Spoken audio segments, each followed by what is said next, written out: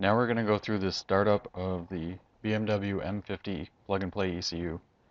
At the moment we have the ECU on the bench with power and ground connected to the BMW connector. Right now we'll plug in the Sabrent USB to serial adapter, and we'll see that the new device is started up. Installing the device driver now. This is an FTDI adapter, so it'll search Windows Update to get those drivers. It can take some time. Then it'll assign a comport, and then we can start VemsTune and connect to the ECU.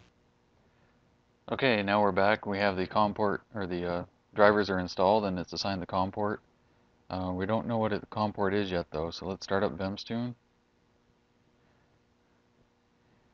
Go to the ECU communication settings and make sure communications enabled. It should be by default. I just disabled that earlier. Make sure the serial connection is used. You can use TCP as well, but by default we use serial. Make sure it's on the serial tab here, and choose the port. If you're not sure what comport it is, or you have multiples, we'll wait for this to time out. So if you have multiples, you can click right here to open the device manager. Make sure the baud rate is 19,200.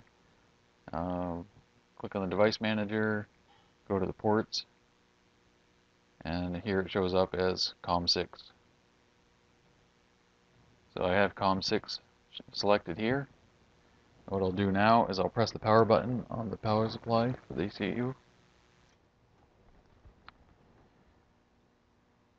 Now the ECU is powered on. What you do is the ignition if it's in the car. Click detect. It's detected it. Click on OK, and now it's going to load the base map into the VemsTune so we can see all the settings. So here we have all our settings.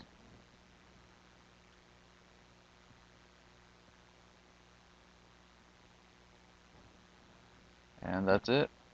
You're all connected. You can see the values fluctuating here. I don't have sensors plugged in on the bench, so you can see these are wrong.